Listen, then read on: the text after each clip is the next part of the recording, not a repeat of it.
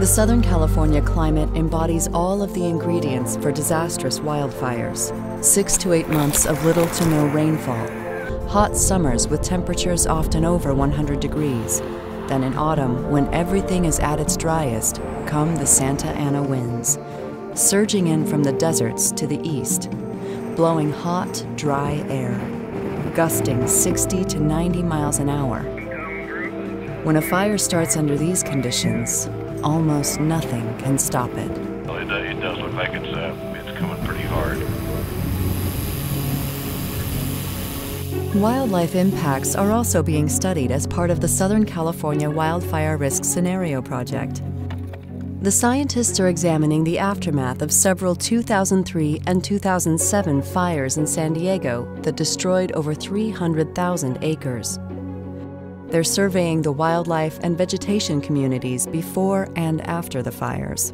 So we had been studying this site since 1995, and so we had a real good sample of what animals, and when I say animals, I'm talking about reptiles, amphibians, small mammals, and also vegetation. And so we had a good idea of what was here before the fires. And then when it burned in 2003, we came back to those same exact sites using that same technique.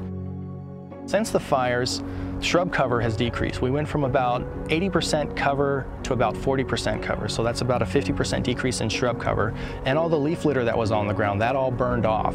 And so now there's a lot more direct sunlight hitting the ground, drying the ground out, and creating a very unsuitable habitat for slender salamanders.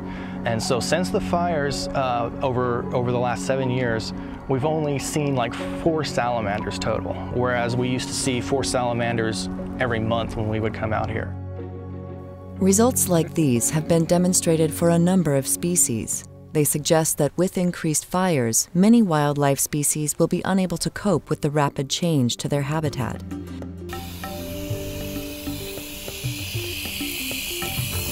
One of the desired outcomes for this project for us at USGS is that these natural environments, that this chaparral, that this coastal sage scrub, that these environments that are characteristic of Southern California will still be around 100 years in the future. We want to make sure that these plant communities are around. We also want to make sure that the wildlife that lives inside these vegetation communities are still around, because this is part of our heritage for Southern California.